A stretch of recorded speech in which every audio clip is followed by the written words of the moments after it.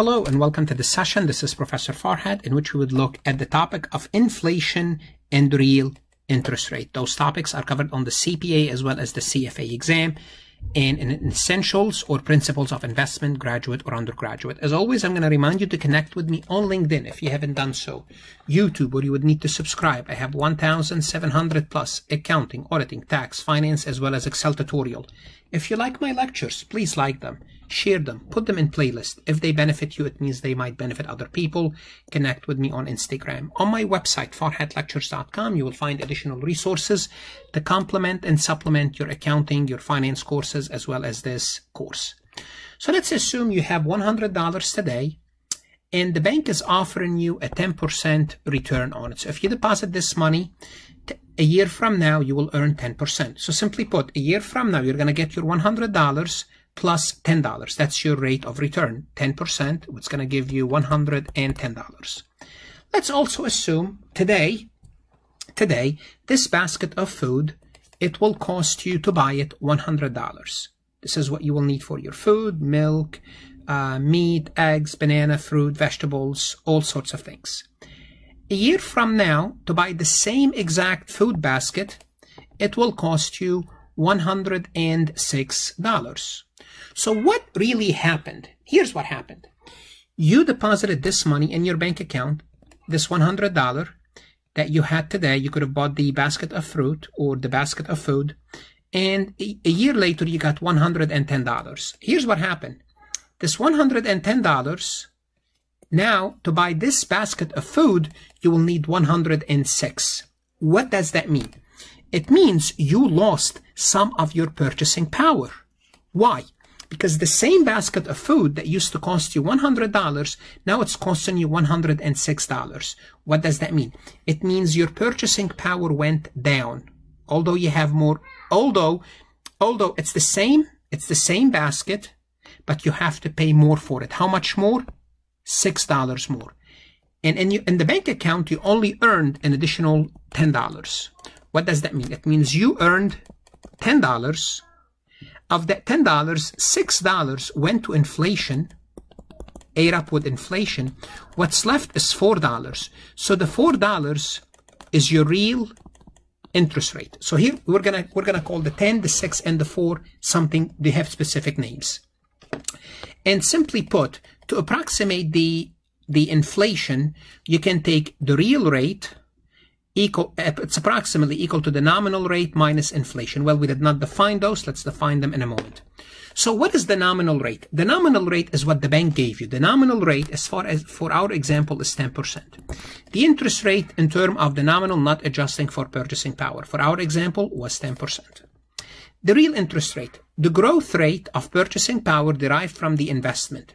Well, although you earned $10, $6 was eaten by inflation because the basket of fruit went up by $6. What's left is 4% or $4.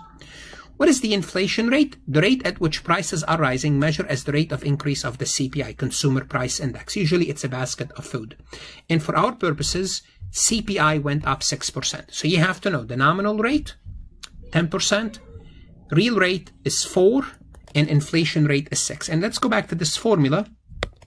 So if we take the nominal rate minus the inflation, will give us approximately, this is a dirty and quick shortcut to find the real rate, 4%. But this is not the real formula. We're going to look at the real formula in a moment. It's a dirty, quick and dirty shortcut. Okay, part of your interest earning, which is the $10, had been offset by the reduction in the purchasing power of the dollar you would receive at the end of the year. And this is what happened. With the 10% rate, we net out only 6, after you net out the 6% reduction, what's left is 4%. So basically, this is the real rate. So your purchasing power increase in proportion to the growth of invested fund, but falls with the growth of prices. So that's fine. Your rate, your purchasing power increase with the growth rate, the 10%, but as the prices of the goods rises, your purchasing power falls down. So when you earn 10% or $10 from your bank deposit, but the food basket increased by $6, the number of items you can buy increased by a multiplication of 1 plus the nominal rate divided by 1 plus the nominal rate. So simply put, if we take 1.031 minus 1, so really the real rate is approximately, not approximately, it's 3.8. So there's a formula to compute the real rate. So to compute the real rate, we're going to take the nominal rate, which happens to be 10%, minus 6%, the inflation rate, we said 6%, 1 plus 0.6, the inflation rate. And by doing so, we can find basically what it boils down to, basically to find the real rate. This is one way to do it. The nominal minus the inflation, which is 0.04 divided by 1.06. Let's get the calculator and find the formula. 0.04 divided by 1.06, and that's going to give us 3.78 rounding. It's going to give us 3.8 rounding, 3.8%, which is what we thought it was when we said it's 10 minus 6, it's 4. That was the approximate rate, but the real rate is 3.8. So this is the formula. So let's assume if the interest rate on a year CD is 8%, this is the nominal, and you expect inflation to be 5% in the coming year. How do you compute the real rate? Well, I'm going to take the nominal rate, 0.05, subtract inflation, 0.08 minus 0.05, then divide this by 1 plus the inflation, 0.05. So if I compute this formula, I should come up with 2.86%. Now on the exam, 8 minus 5, it should be around 3%. So 2.86 is close to 3% is approximately close to 2.86. So if you have to approximate, at least you should know it's a little bit less than 3%. Okay, so this is the answer. Irving Fisher is an economist. Irving Fisher argued that the nominal rate ought to increase 1-for-1 with the increase in inflation.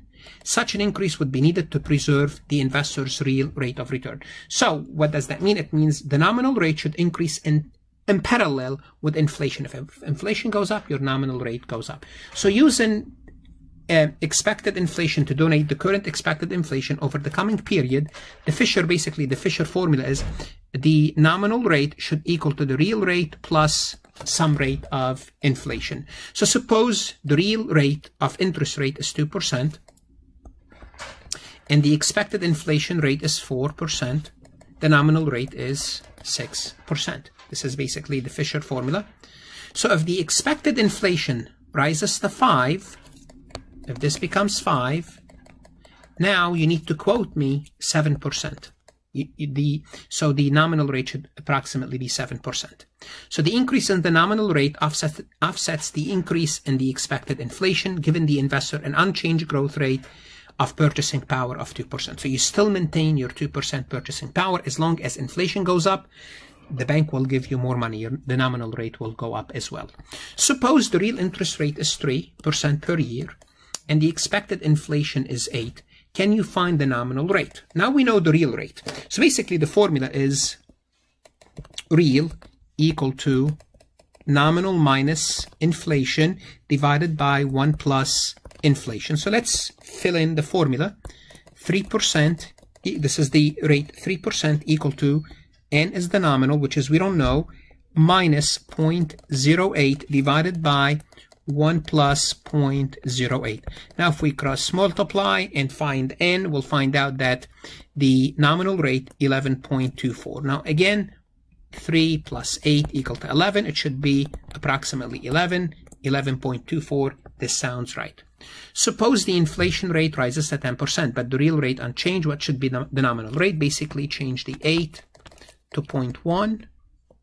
And what you will find out, this should go up. It should go up to 13.3%. Again, 10 plus 3.